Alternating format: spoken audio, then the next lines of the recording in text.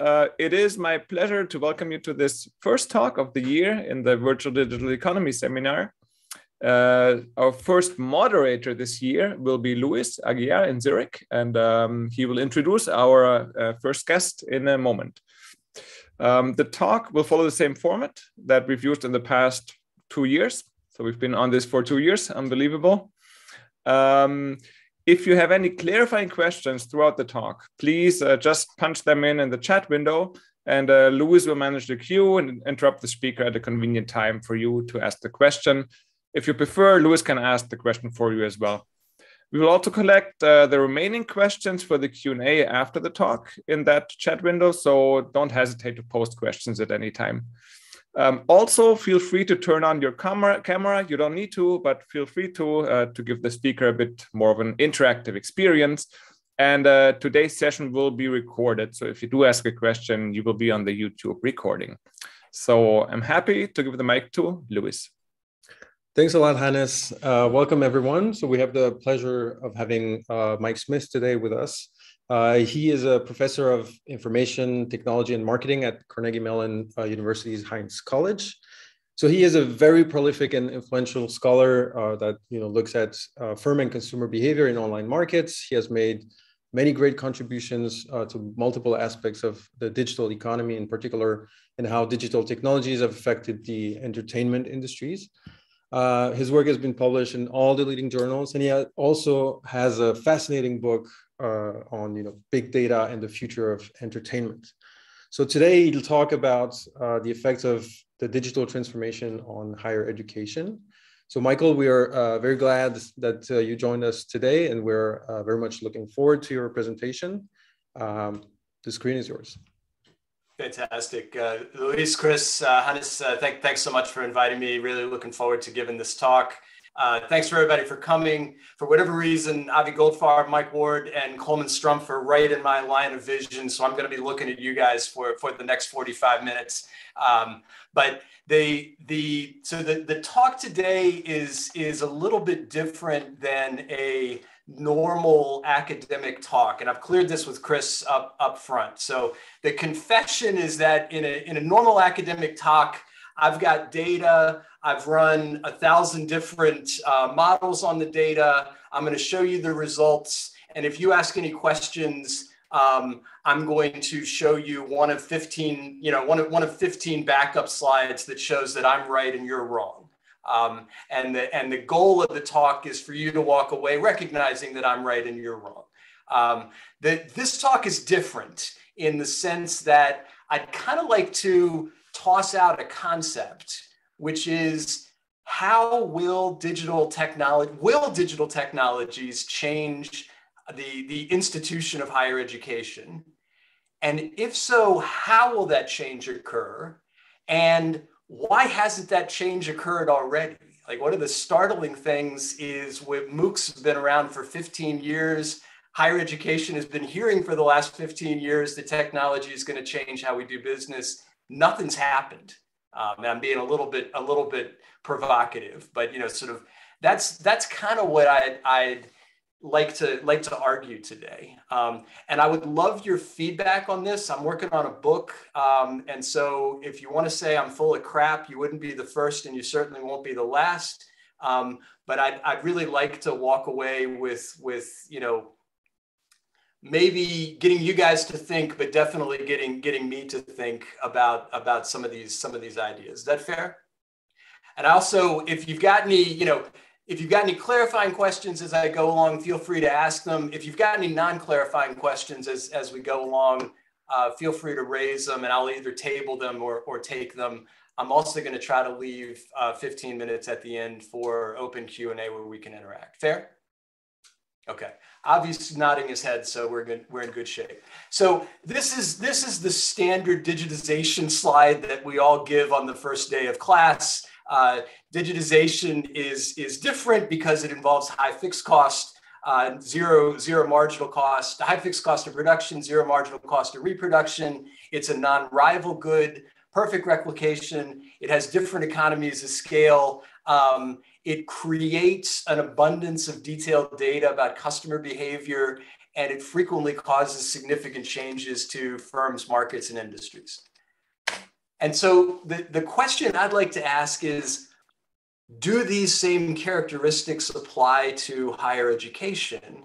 And if they do, what might that look like, right? So what might it look like to have a new way of teaching where there was a high fixed cost associated with creating the content the first time, but after you do that, there's zero marginal cost of reproducing it? And I'm being a little bit provocative. I see Coleman's face, and Coleman, we can get to your objection in a second.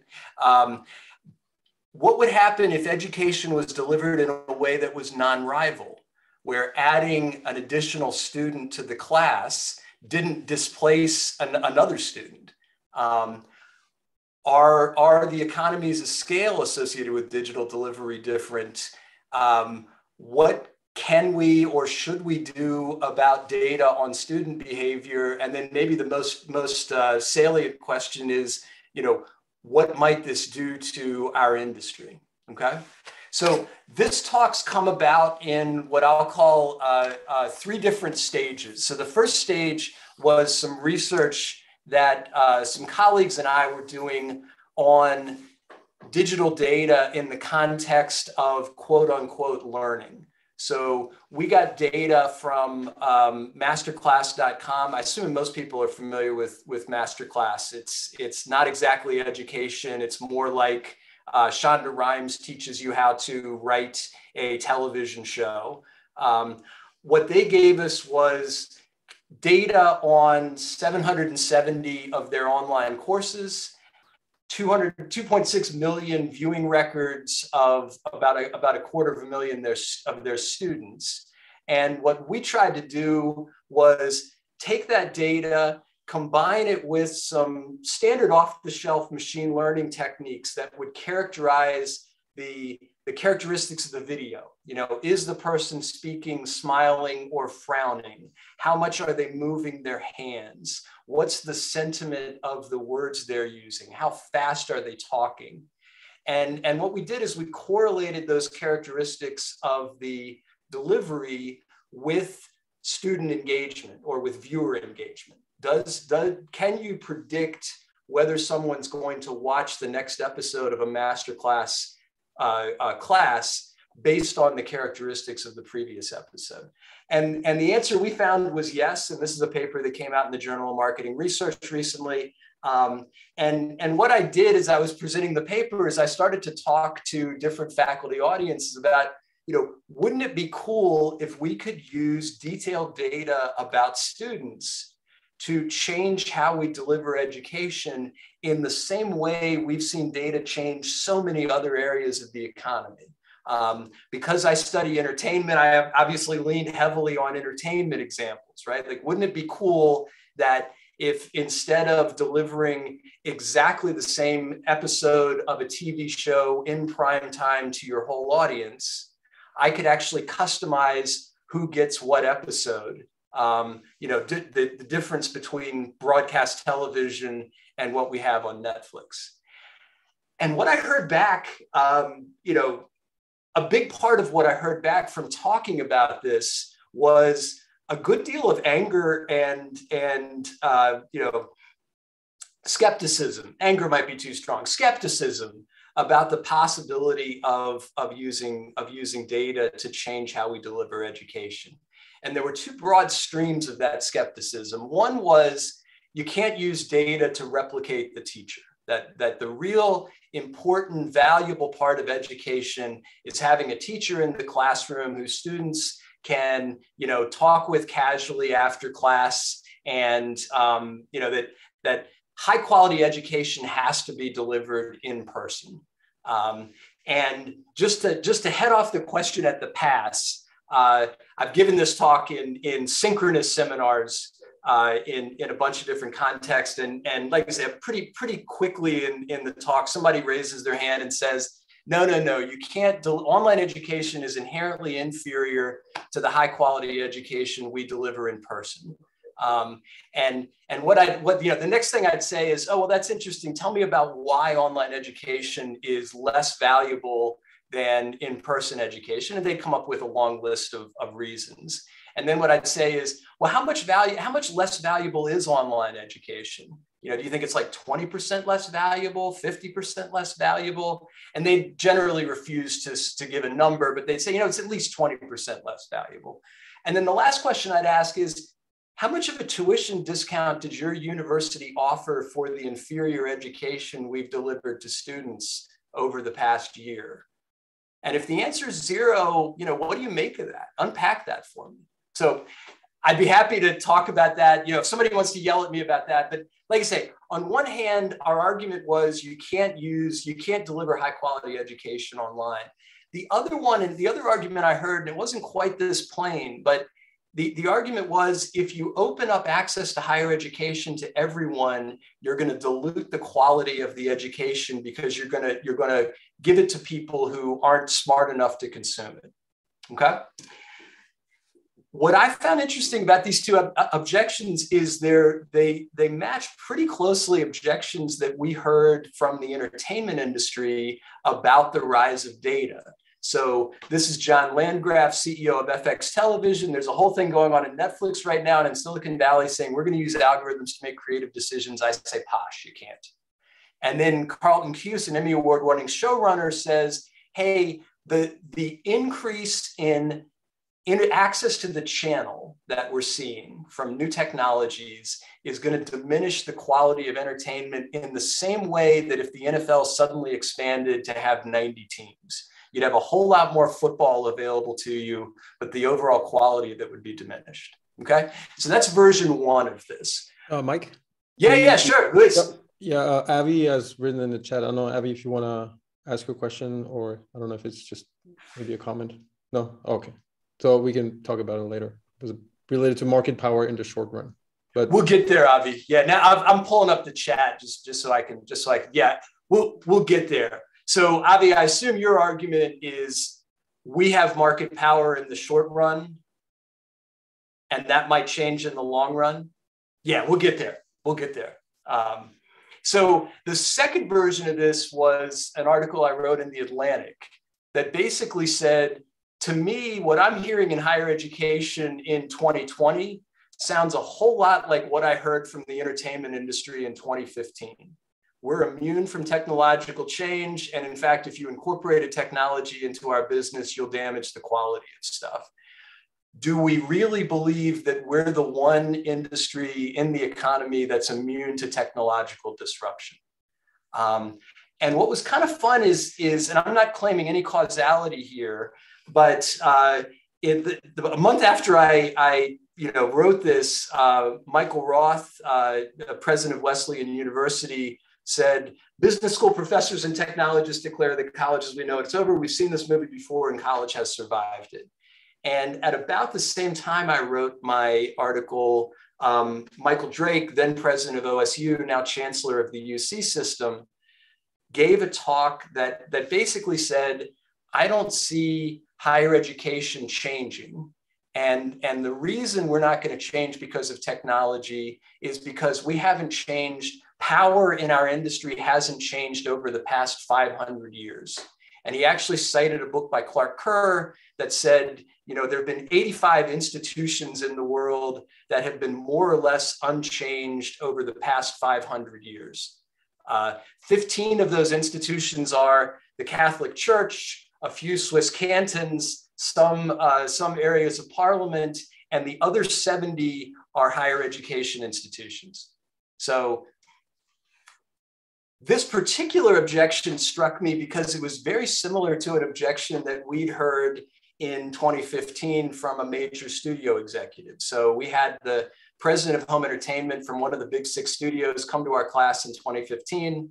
And my colleague Rahul, during the Q&A time, asked him, again, 2015, are you at all worried about the threat that Netflix, Amazon, and Google pose to your business? And his response was, you know what? My business is different. The original 6 players, the original players in my industry have been around for the past 100 years. There's a reason for that. And the implication was that's not going to change. Okay. So what I set out to do was to try to explore that question. Why has it been, because he's right, why has it been that 70 institutions of higher education have dominated the industry for the last 500 years and have been relatively stable? And why might today be different? So the questions I'm trying to answer in this book is, A, will technology change the nature of power in higher education? Will technology hurt the quality of education? And then what should higher education leaders do to respond? And just to give you a shameless plug for the book, what I'll say is these are exactly the same questions Rahul and I tried to answer in our book, Streaming, Sharing, Stealing, Big Data and the Future of Entertainment. I'll just mention as an aside, every time somebody buys one of these, I get $1.25 in royalties. So, they make a great course text for almost any class you might teach. But what I'd like to do is kind of run through quickly my thinking on each of these questions. And I'd love to get your feedback on this. So the first question is, will technology change power in education? When we looked at this in the context of entertainment, our argument was the reason that the same 6 big studios have been so powerful for the last 100 years is the classic strategy answer. And I'm looking at you, Avi, that, the big studios were able to control scarce resources. And the 3 scarce resources they controlled were the scarce financial and technical resources you needed to make content, access to the scarce channels you needed to distribute content, and the ability to use copyright law to create an artificial scarcity in how consumers got access to content. And none of the technological innovations they'd faced over the last 100 years had changed any of those sources of scarcity. The thing that was going on in 2015 was they were facing a series of technological changes that were suddenly making those 3 sources of scarcity abundantly available. And by the way, it was creating a new source of scarcity that I'll call customer attention. And customer attention is owned by Netflix, Amazon, and Google, not you, the studio. Okay. So parallel that argument to higher education, what I'm going to argue is that higher education has its own sources of scarcity. We have scarcity and access to the classroom seats. We have scarcity and access we control scarcity and access to faculty, right? If you want to take a class from Chris Pukert, you have to be admitted to his school. And if you're not, you're screwed. You might have to learn from me instead, okay? And then the last source of scarcity we have is, I'll argue, scarcity in access to the credentials or market signals that a student needs to signal their talent to future employers. That's what's been going on since 1520. I think starting with the rise of MOOCs in 2011, we saw abundance in the first 2 resources. But I'm going to argue that we in higher education still control that last scarce resource. And I'm going to argue provocatively, I sort of feel like that's what's holding our business model together right now. That, yeah, you can take as many classes as you want on edX and Coursera, but no one's going to take it quite as seriously as they would a Carnegie Mellon degree. So that raises an interesting question. Could that change? And I swear to you, I was scratching my head as I was writing the book one day, and I was saying, sort of higher education is really a brand, and brands are these enduring things that don't change value very quickly. What might it take to change the value of a University of Toronto brand name?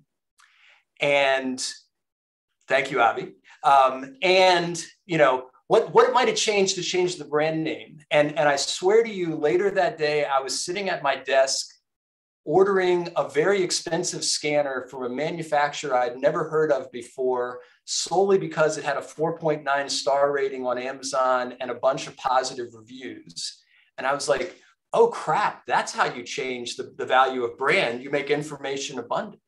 That I'll stay with complete strangers solely because they have a good rating on Airbnb. I'll drive home with complete strangers solely because they have a good rating on Uber. You get where I'm going. What's the parallel in the context of higher education? Here's an article, 2017 article in Wired magazine that basically tells the story of Gilberto Titterets, I think is how you pronounce his last name. Anyway, Gilberto went to the 16th top ranked Brazilian engineering college and got a degree in petroleum engineering. He works for the Brazilian state oil company. And it just so happens that in his evenings, he likes to participate in Kaggle data analytics challenges. And learning from the Kaggle community, he's actually risen to the top of the worldwide Kaggle data analytics leaderboard. And all of a sudden, he's starting to get offers from Silicon Valley companies, not because of his degree, not because of his grades, not because of his work experience, but solely because they can see you're at the top of the Kaggle leaderboard, you must be a good data analyst. I won't belabor the point, but a whole bunch of tech companies are getting into this game, saying basically, we're going to vertically integrate into the creation of education. We're going to create our own degrees and certificates, and we're going to use those degrees as an equivalent signal to a university degree. Google in particular has been quite vocal about the fact that they've looked at their data, and what they find is the correlation between where you graduated from, what your major was, what your GPA is. There's very little correlation between your college credentials and success at Google once you factor in Google's entrance exam. So what they're saying is, I can learn almost everything I need to know about you just based on your entrance exam. I don't need you to tell me where you graduated from college or what your degree was in, or what your GPA was, okay? And so this will be familiar to anybody who teaches Michael Spence and signaling. Second question is, will technology hurt the quality of education? And to think about this question, I'd like to introduce you to Molly Smith. Molly was recently admitted to Carnegie Mellon's mechanical engineering program. This is an actual picture of Molly Smith's room. My wife and I try to come in every now and then and clean it up. And in about 45 minutes, it looks exactly like this. The other thing you should know about Molly is that Molly is president of the STEMinist Society at her high school. So feminism plus STEM, STEMinism is a big thing to her. Now, when at the beginning of COVID, she wanted to take AP physics, and the policy at her high school was, you can't take AP physics unless you've taken AP calculus, and you can't take AP calculus unless you take pre-calculus, and we're not offering pre-calculus this semester during COVID. And so you're not going to be able to take AP physics in your senior year. And me as her dad said, well, screw that. There are plenty of ways you can learn calculus online. And in fact, there's a company called Outlier who has a calculus class that gives credit for people who finish the calculus class will get credit at the University of Pittsburgh. And so my going in position was, hey, if Molly passes Outlier's calculus class and gets course credit at Pitt, are you really going to tell me that that's not a good enough class to get course credit at this high school? To motivate that, would you mind if I just played you a two-minute clip that shows the trailer for Outlier's calculus class, and just munch on that for a second, a trailer for a calculus class. So Mike Ward and Avi Goldfarb seem to be fine with this. I'll show you this clip. If you have a little bit of anxiety around the idea of taking calculus, I would encourage you to give it a chance.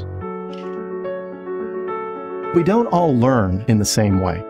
So we are going to be teaching the same content in different ways. I'd say my teaching style is somewhat laid back. I'm the only instructor that's using a blackboard. And I prefer a fountain pen and paper. I want to make calculus a bit more human. I'll be teaching with a tablet. We're going to look at the infinitely large, the infinitely small.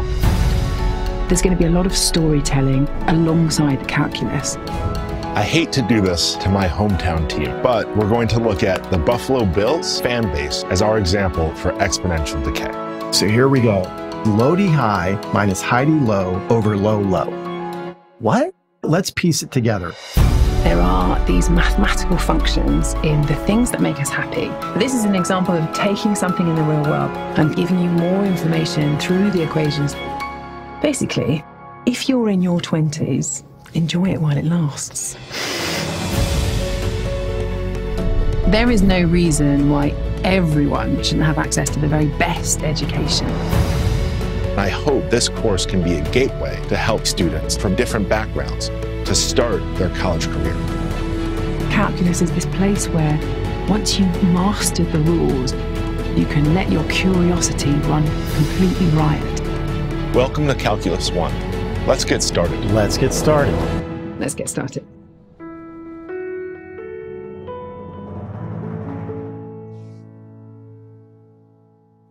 All right. So, and again, I get no commission from them. So this is for educational purposes. But so interesting trailer, right? I've never seen a trailer for a calculus class before.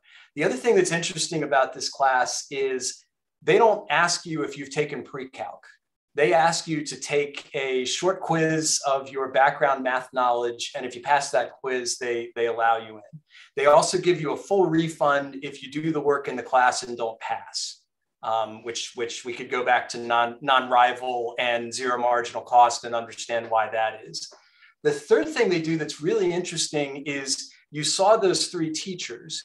Each of those teachers teaches exactly the same topic in their own voice. And what they say is, look at the different teachers and explore their classes. And if you want, swap professors, right? So if you start with one professor and their particular way of teaching doesn't make sense to you, take a different class, take a different professor.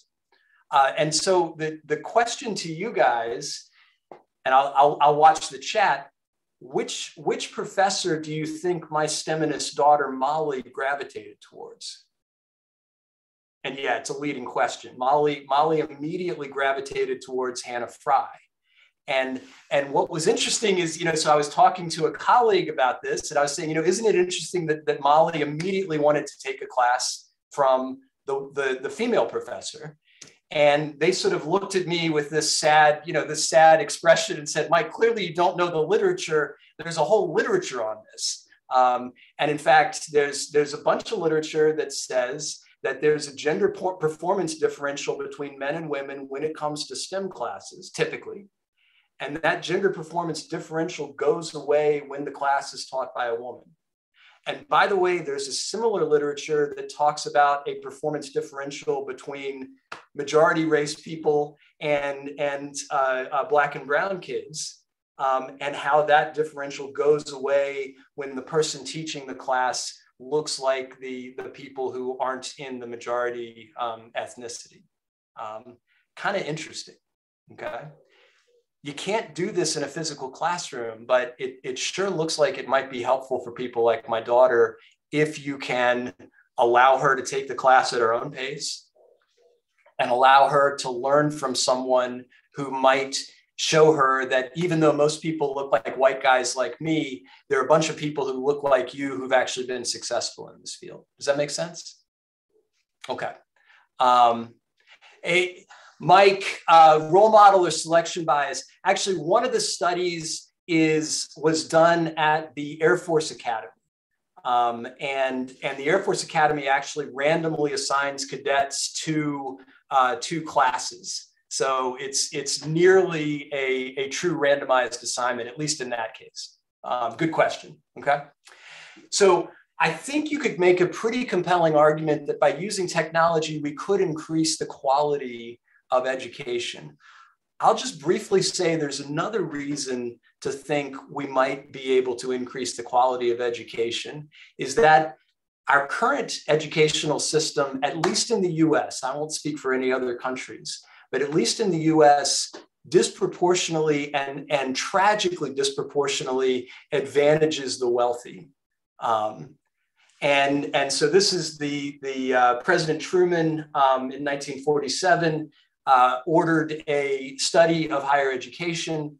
And the study's authors came back and said the democratic community cannot tolerate a society based upon education for the well-to-do alone. If college opportunities are restricted to those in higher income brackets, the way is open to the creation and perpetuation of a class society which has no place in the American way of life.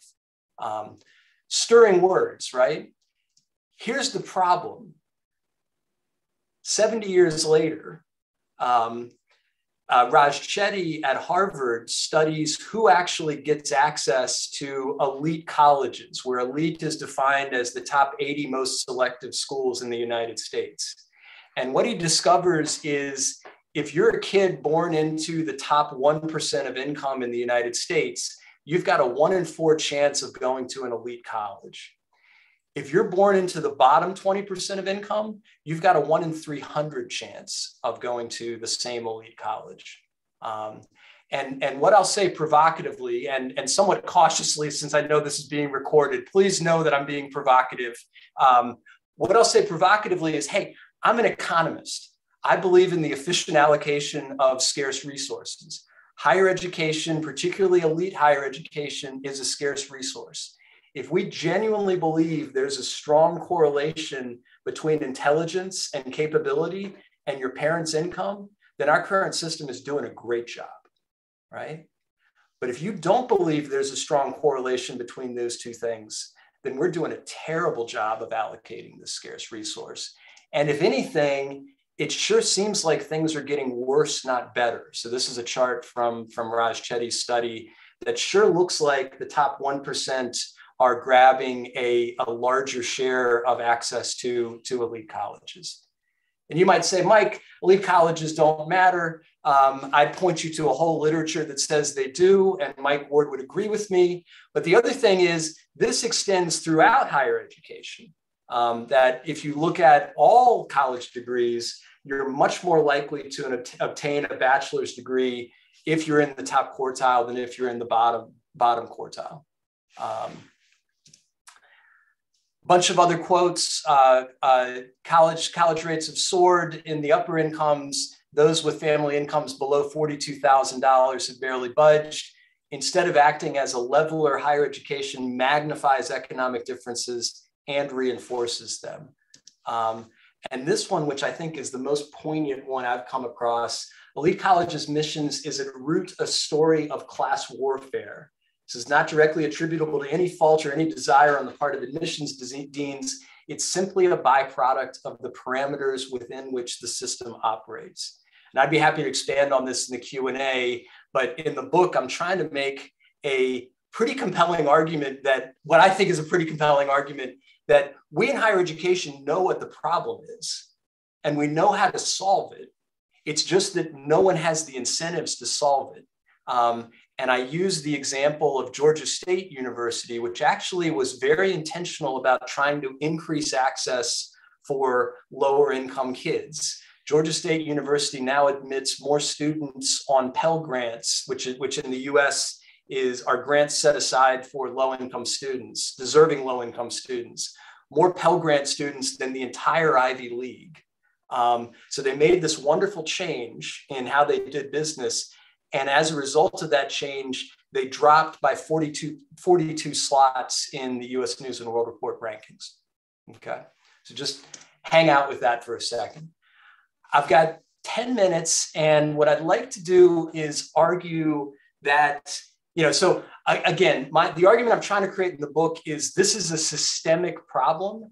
And because it's a systemic problem, we're unlikely to be able to solve it by tweaking the existing system. The only way we're going to solve it, and I'd love pushback on this, is by creating a parallel system that gets outside of the constraints of our current system. Okay. 9 minutes. How should higher education leaders respond?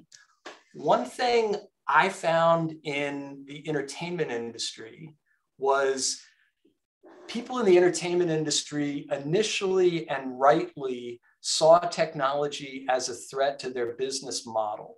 So when technology was initially introduced, the nice people whose bonus was made based on selling DVDs looked at this and said, this is going to hurt my ability to sell DVDs, which in turn is going to hurt my bonus. Therefore, I don't want to do it. At some point, I saw the entertainment industry start to make the transition to see the value of technology. And I swear to you, I was sitting in a studio executive dining room with the showrunner for a television show that had recently been sold to Netflix. And in hushed tones, he leaned forward and said, go watch the season of my show that Netflix just put out, and you'll see that it's in every way superior to the quality of the show that we were making on the lot. The cinematography is better, the storytelling's better, and I just can't figure out what's going on. That what the assumption was, Netflix and Amazon are going to make worse quality shows. What the award shows typically say is they're actually making some great quality entertainment. I think that the entertainment industry started at some point to say, hey, our mission isn't selling plastic discs. Our mission is making great entertainment and getting that entertainment in front of an audience. If we can use technology to fulfill our mission, I'm willing to adopt it, even if it involves changing my business model, which it did. Okay, fair? Where am I going with this? I'm not convinced we in higher education know what our mission is. And yeah, I'll be provocative about that. And since I have tenure, I can pick on my home institution, but I would invite you to go look at the mission statement of your institution. And I suspect it looks a lot like Carnegie Mellon's. You can read this mission statement 10 times and still have absolutely no idea what the mission of Carnegie Mellon is. I had Kristen Yeager, who's my research assistant on this product. I had Kristen go out and scrape the mission statements for the top 10 universities in the U.S. News and World Report. And what she found is the average length of a university mission statement in the top 10 is 87 words. And if you read them, they're completely impenetrable. Okay. I then said, Kristen, would you mind going out and scraping the mission statements for the top 10 most valuable brands? And what she found is the average word length is 30 words. And if you read them, they're actually very clear about what the mission of the institution is. Our mission is to organize in the world's information, make it universally accessible and useful. That's a mission statement, friends. And then the last thing I asked you to do is go out and scrape the mission statements for the top 10 educational platforms. And what she found was their average length was 26 words, 23 words. And in many cases, they're just darn clear, right? So this is Khan Academy. Our mission is to provide a free world-class education for anyone, anywhere. That's a mission statement.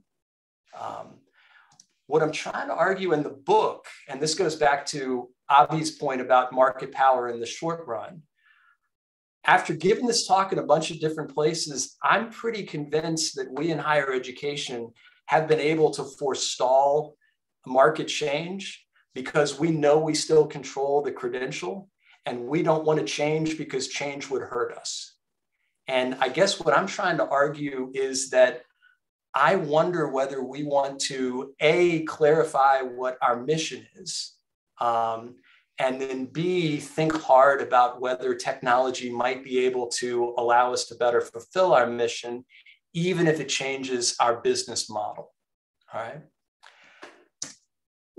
Last 5 minutes of the talk, I really just wanted to riff a little bit on, A, I'd love feedback on the book, but B, I think this is a really cool area of research for digitization scholars. Like we are on the cusp of the introduction of a whole bunch of really cool, really detailed data about how students learn. Data that's never been available to educators at this scale or with this ease. And I sure wonder whether there are a lot of studies that could be done using this data that kind of parallel the studies we as digitization scholars have been doing in other industries over the course of the last 15, 20 years. And I guess with that, I will simply say, I would love to have you guys yell at me. or interact on this topic. And I'll open it up to questions. Thanks a lot, Mike, for this super interesting talk, very thought-provoking. So we have about 19 minutes left, so plenty of time for discussions or questions. And I can see the hand queue. So Avi, you're first in my queue.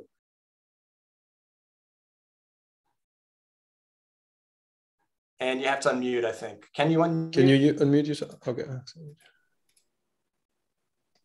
Now, there we go. Okay. There we go. This is really, really amazing. Lots of things going on in my head, including ideas for my own new book. Just don't put it out before my new book, all right? No. Well, it might be, but it's going to be about a different topic. So you don't all right, good, fair, okay. Otherwise, I'd ask you to be remuted. Go ahead. But so you framed it as existing higher ed against new startups, and it seems to me, this was my point earlier, like the biggest opportunity is for Carnegie Mellon. To figure out how to do this. Now, it's hard for us to do it for all the classic disruption challenges reasons. But it seems like we already have the brands, or at least you guys have, some of us already have the brands. Carnegie Mellon certainly has the brand. Why not? Brand. Why isn't it the opportunity for Carnegie Mellon? Like, chapter 8, I believe, if I remember correctly. What's really intriguing to me is MIT and Harvard saw this, right? edX, great platform. And when you dig down into it, as they rolled it out, there was a whole lot of objections from the faculty to the idea that we're going to change our business model to go after this new opportunity. edX, as you know, was recently sold to a for-profit company because they couldn't get traction because they were moving too slowly, responding to faculty objections. They were moving too slowly, and they had to move it into a separate for-profit company to move fast enough to grab the market opportunity. Go ahead, Avi. Sorry, that makes me think, sure, it's not MIT, Harvard, or Stanford, but there's a whole tier of universities that think of ourselves as top 20. It's like 100 of us. Some of us could take advantage of that. It's just that faculty are paying. I think it's faculty are paying. Okay. I honestly don't think it's more complicated than that. Okay. Much more. It's a little bit more complicated, but I think that's at the core of the problem. I don't know. Do you teach Shane Greenstein's Encyclopedia Britannica case? I have, yeah. Yeah. So I love that case because the first question you ask the students is, who can tell me why Britannica was so powerful? For those of you who don't teach it, it's a case about Encyclopedia Britannica around the time Microsoft introduced Encarta, an encyclopedia on CD-ROM. And you start by saying, who can tell me why Britannica was so successful in their core market?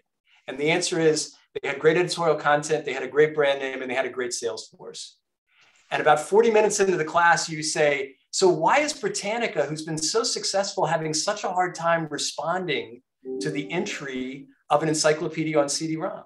And the answer is, they have great editorial content, they have a great brand name, and they have a great sales force, and none of those strategic assets are all that useful in this new marketplace.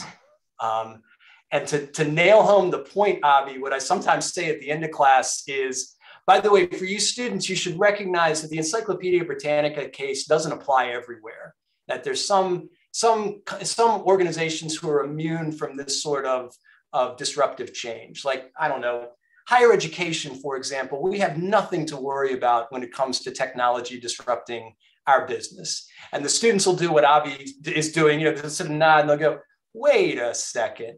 And I go, no, you've clearly misunderstood the case. The key point of the case is that Britannica had these very self-interested, narrow-minded salespeople who were unwilling to trade their high commissions for a lower commission. Whereas we in higher education have highly educated faculty like me who teach this stuff and are going to be perfectly willing to change, right?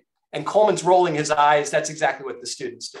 So that's the point. Is I think we in higher education recognize that educational delivery is going to have a very different scale characteristic than what we have today.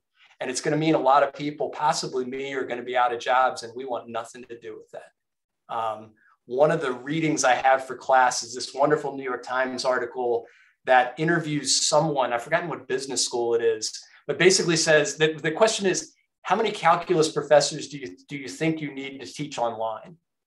And the answer the administrator gives back is maybe 5, one to teach in English, one to teach in Hindi, one to teach in Mandarin, and a few people on the bench in case one of those people dies. Avi, did I answer your question? Yeah, I'll push you on it later, but all right. Mike Ward. I actually have read your book and actually assigned it to students too. Bless you, kind sir. Yeah, you might get some more royalties. One of the things you point out about the studio execs is that they threw away all this, or they dismissed all this analytic data on the consumer uses. They don't want to be bothered with this. And so Netflix and Google and Amazon took it up. Well, I have that sort of same data for me on my learning management system, and I pretty much ignore it. I don't have an incentive really to use it. And so here's where I see the problem with the universities adopting this model, is that we did partner at one time with a private company that recruited people into these classes, online classes, and they use this all the time, make sure people are doing their homework, and they're professional naggers. So, just an insight. I don't know if you want to respond to that. No, I think it's a great insight, right? And again, I'm just as selfish as anybody else. You say you're going to have to teach a class online this coming semester because of COVID. And you look and you say, well, I could invest a whole lot of time and effort to create a class that's customized for online delivery and deliver it probably once, because COVID's going to be over in 6 months. We all know that. Irony intended. Or I could do the same thing that's always worked in the past and hope for the best. And guess what I did, right? The other thing I've given this, so one of the things that I find interesting about the masterclass, the Outlier trailer, is the quality of video production. And at another talk I gave, somebody in the audience said, hey, at my college, we just don't have the resources to make that high quality of video, so we're never going to do it. And my response was, the key thing you need to know is you only have to do it once, and only one person has to do it, right? So if Outlier does it, they automatically have that, they've automatically have taken on that fixed cost and have the learning associated with how do we create great online education. I think by waiting, we're going to have a tough time catching up, friends. Mike, I think I answered your question. Did I? It seems like there was one other part to it. Okay. Other questions? Lunati, in the chat, I'm watching. Hello? Yeah, in the chat, I'm watching you. You say online courses tend to live long after professors die. I am a huge fan of Clay Christensen. We sadly lost our colleague recently. What I find interesting is he's still listed as the instructor of record on Harvard's class on digital transformation, right? That, you're learning, you're hearing Clay Christensen, the father of this theory, deliver a talk on how his theory works. That's an amazing thing. So, yeah. Yeah, that's a great point. And I'm very, very excited about your book personally. One thing I did want to say about question 2 that you raised about education quality. Yeah. If in the book you could talk a little bit more about learning outcomes and just measuring what is quality, given so many different business models. And this is where education is truly different from entertainment, because we care about those outcomes. So how do we measure those given the different kinds of business models? Netflix won't ever test you on your knowledge. How much do you remember from a show you watched? But Coursera would. So I would love to see some kind of convergence on how do we measure learner quality when there's just so many options in this, still emerging in this transitioning landscape. Two thoughts on that, right? Early in the days of Netflix, the objection from TV executives to Netflix was Netflix will fail because no one's watching, aren't enough people watching their shows. Like they looked at the number of people watching any individual Netflix show, and it was nowhere near as many viewers as they were getting in primetime television. And they concluded that Netflix was inferior to primetime television, okay? I'd argue that's the wrong metric, right? Netflix doesn't care how many people watch any individual shows. Netflix cares who's gonna subscribe next month. What's the parallel? The objection to online courses that you commonly hear is the completion rate is nowhere near as high as the completion rate of in-person classes. Again, I'd argue that's the wrong metric to use. When you only have a fixed number of seats in the class, yeah, completion rate is the right metric to use, because if somebody doesn't finish the class, it means I could have replaced them with somebody else who would have finished the class. Fine, right? It just doesn't apply in a non-rival, zero marginal cost world of digital education. The metric ought to be, what did you learn? And did it change your trajectory? That's what I think we ought to be studying in higher education. And at the risk, I'll anonymize this example, but me and Pedro Ferreira came up with a way that we thought would be really cool to study this, using available data that was generated during Zoom education. And so the question we were trying to ask was the education we delivered during the pandemic higher, lower, or the same quality outcomes as the education we delivered in person? And we pitched this to 2 universities. And while no one was quite this frank, the answer we got back was, I don't want to know the answer, because whatever you find, it's bad for me.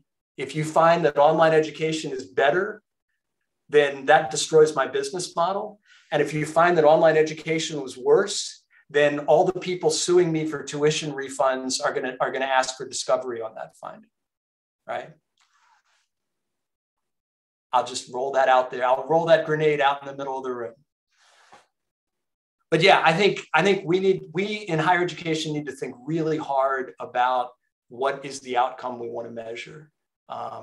One thing I've been playing around with is what happens to these students who don't finish the class, right? We in higher education tend to have this binary outcome. You either pass the class or you don't pass the class.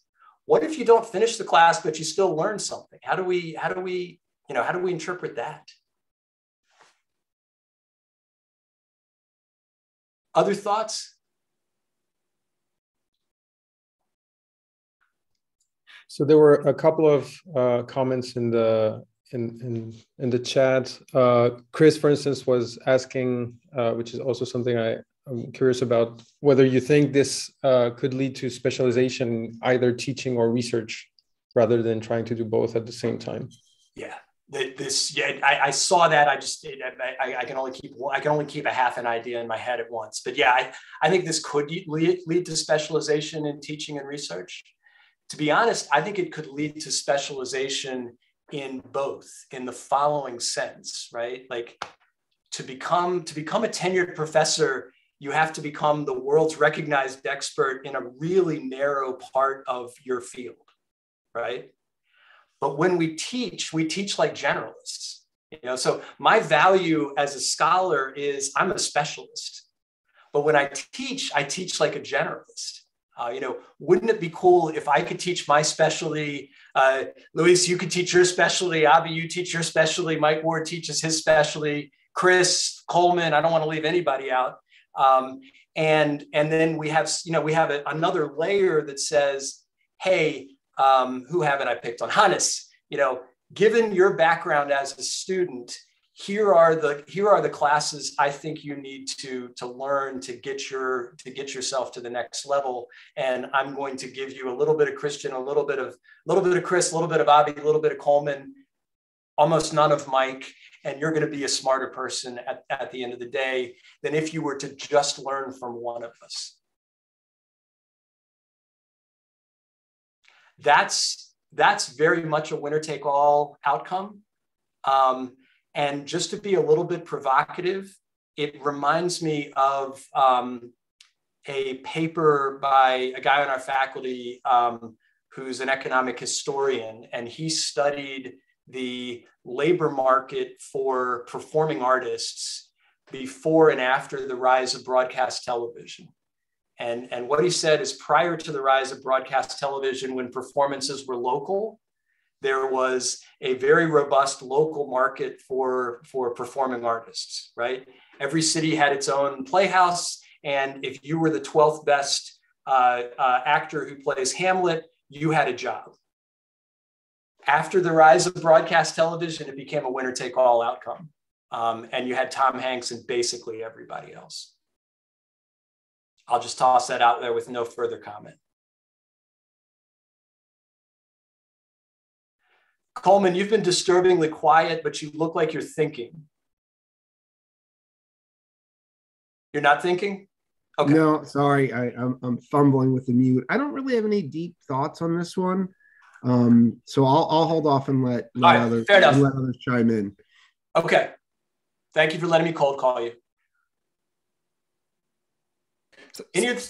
Anybody pissed off? Like if I'm full of crap, feel free to tell me. So maybe I can ask a question, or maybe it's a comment. I'm not quite sure. It's not an angry one, at least, but it's probably more my ignorance. And so I think the talk was really great, and it appeared quite normative at points, which I actually appreciate. Of course, that would enable tons of further discussions. But I think the missions, of course, the mission statements, they all sound good and make sense. But as you said, of course, incentives are probably where you have to get at if you want to really get to these missions. And I was just wondering if this is in your book, or if to what extent you've thought about this about the organization, or the objective function really of the college administrations. And so, I mean, in my mind, which is maybe cynical, but I think personal networks like alumni and firms and schools, they play a very important role for brand. Then the quality of students that select themselves and that are selected into the program. So, and these two dimensions, I would think they generate certain network effects, which disincentivize scaling and opening up schools. So, and I think these structures seem to be very difficult to break up to actually get to those missions. So I'm not sure if that, so that's my point. So in a way, it's a question, is that what we should really mostly worry about, or should we be more, I don't know, not be too much economists and say, okay, incentives, they're so difficult to deal with here that we should just try to, I don't know. Well, so answer the more normative stuff. Yeah. The chapter I'm working on right now is arguing that, the question is, why did Clay Christensen wrote about this 15 years ago and said that colleges would be disrupted in 5 to 7 years. And it hasn't happened. And what I'm trying to argue is, I'm not sure Clay Christensen's demand side disruptive change applies here, as well as Josh Gans's supply side disruptive change. So Avi, shout out to your colleague. But what Josh Gans says is there's another type of disruption. The way I characterize Christensen's disruption is you don't see the threat until it's too late. The way I characterize Josh Gans's disruption is you see the threat immediately, and you just recognize that there's nothing you can do about it, because responding to it would mean investing just like the entrant invests. I sort of think we in higher education are facing that second kind of disruption, where when we look at this, we say, hey, none of my deans, none of my department heads, none of my alumni are going to be on board with this change. So I'm going to try to ride out the current system for as long as I can, at least until retirement, which in my case is only about 10 years from now. Mike, your hand is up if we can go a little bit over time, as my classes almost always do. No, I was just going to suggest a history chapter, because I was wondering what other sort of disruptions to this industry have affected things. So I don't know if you have a history chapter, but like the Morrill Act and the land grant institutions, what did they do to the private universities? What came out of that Truman Commission was the community colleges were very huge. And what does that do to lower tier universities like mine? And how did they change their business model to cope with this? And I guess now with the private universities. Chapter 2 is the history chapter. And I think just a 2-sentence summary is basically what we did around the period of industrialization is we radically expanded access to college. And there's a whole bunch of wonderful quotes that talk about expanding access, basically paralleling the manufacturing technology of the day. So we took education from a craft industry and turned it into an assembly line industry. And again, a bunch of quotes that almost say exactly that. What I'm trying to argue is assembly lines are great, but we now have the technology to do mass customization, the manufacturing on demand, blah, blah, blah. What might it look like to create an educational system that adopts some of these technologies? But yeah, chapter 2, you're 100% right, Mike. Other thoughts, friends? All right, my email's on the last slide. If anybody wants to yell at me in person, send me an email. If anybody's curious about reading any of these chapters, I'd love to show you and get feedback, and I really appreciate your time.